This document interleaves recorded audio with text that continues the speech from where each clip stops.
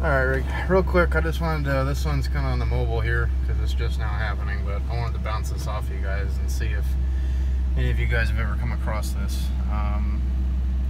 So the truck's been acting kind of weird. As you can see, my foot is not on the gas pedal right now. And she's at 2,000 RPM. She's been sitting there for coming up on a minute now. But this high idle only happens when the HVAC's on, right? And I'm kind of inclined to say it's a throttle position sensor because it's showing 16.5% throttle on there.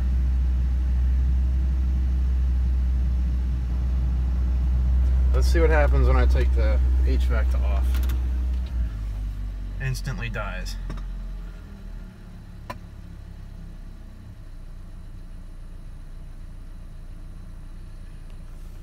Let's put it back on.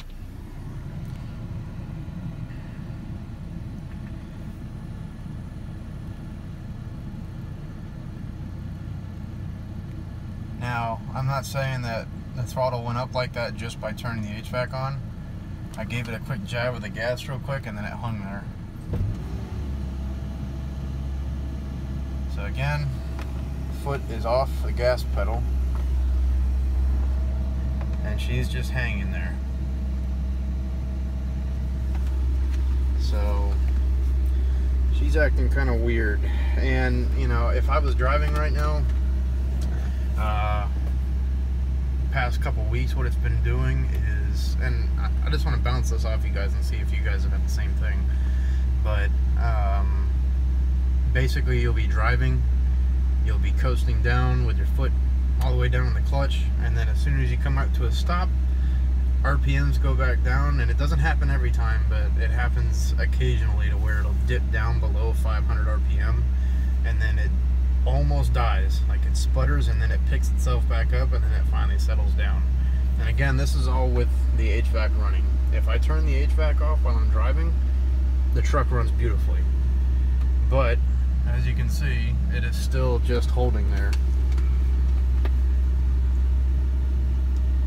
So I'm gonna look at this throttle position here and see if that goes down if I take my switch to off.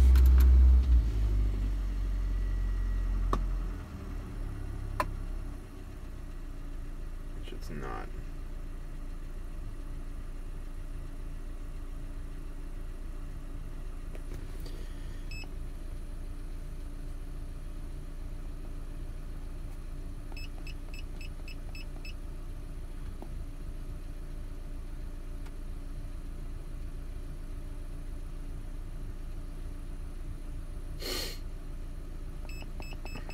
I really want to get a better scan tool, but I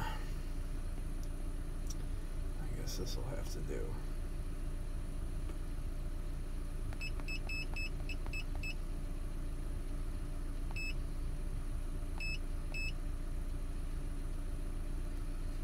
Let's try the load.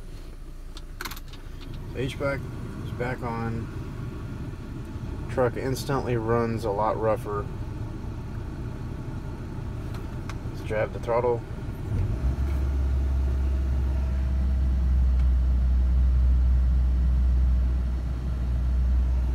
We're only at 19% load.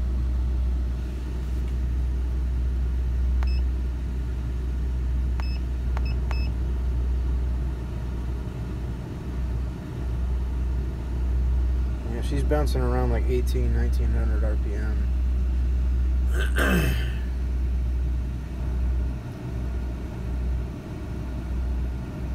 Spark advances the full Monty at 25.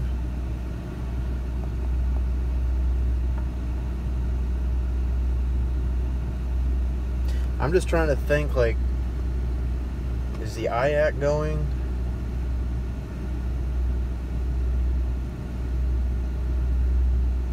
Because like I said, the only time that this happens is when there's a load, like the HVAC system being put on the truck. So I'm trying to think about what it could possibly be.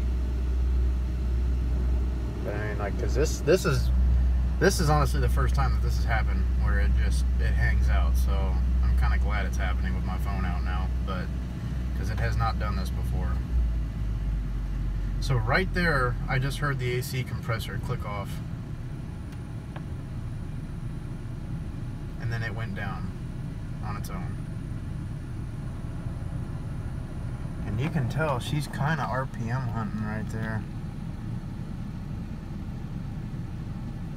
Let's see if it goes back down again.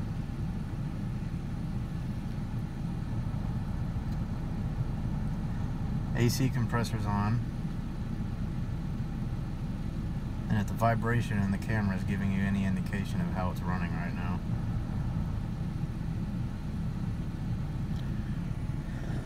So let's try the throttle again.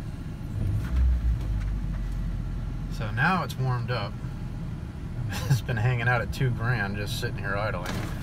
So I can give it jabs all day long and it starts coasting down, no problem.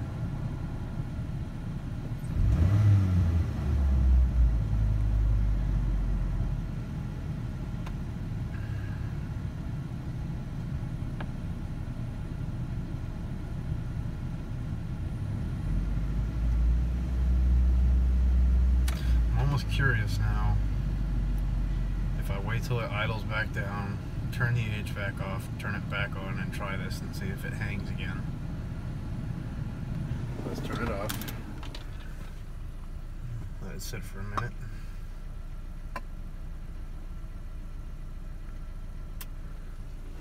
So, HVAC back on. Alright, so now that it's warm, it's not doing it. So at least I got it while it was cold. So the weird part though is that entire time we were in closed loop for the fuel. So I don't really know what to make of that one. So engine coolant temp is at 168 and we're still showing 27% load on the engine.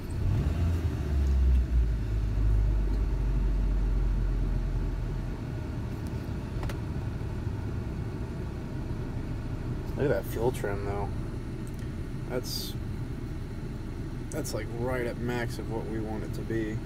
So short-term fuel trim is bouncing back and forth between, let's take a look here. So we're going as high as 1.3 all the way to negative 1.6. I'm sorry, 2.4 that time.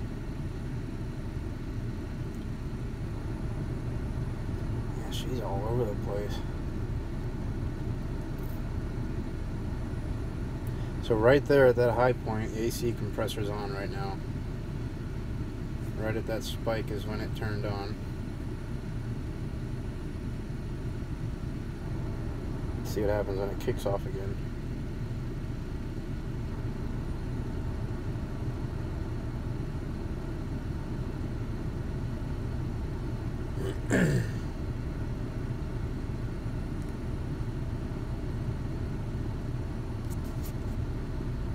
So it's off now.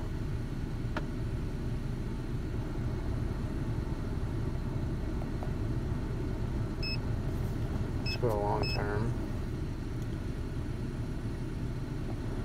It's holding steady at 8.6 for the long term.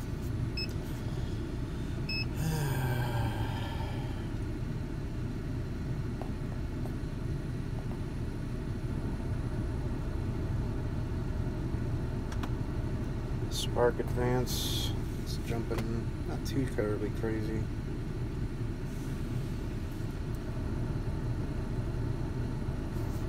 But yeah, like there's just, she's running kind of weird.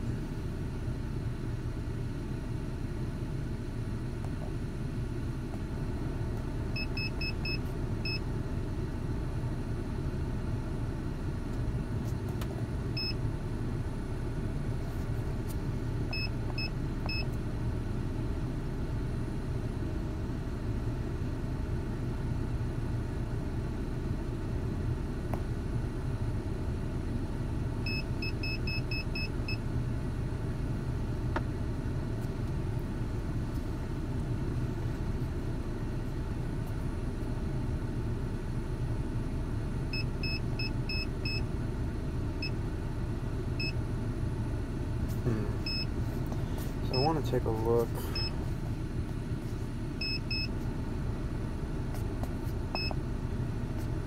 See if there's any pending codes. Nope. Yeah, this truck's not throwing any codes for that.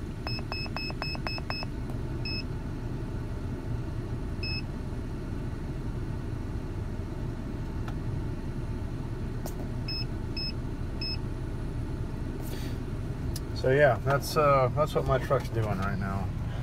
I know it's not exactly an informative one, but I've just never seen my truck do this before. And I was going over the Ranger forums last night, and it was kind of going more towards spark plugs and all that stuff. Well, I just checked all that, and I just replaced it not too long ago from that Ford Ranger routine maintenance video. But yeah.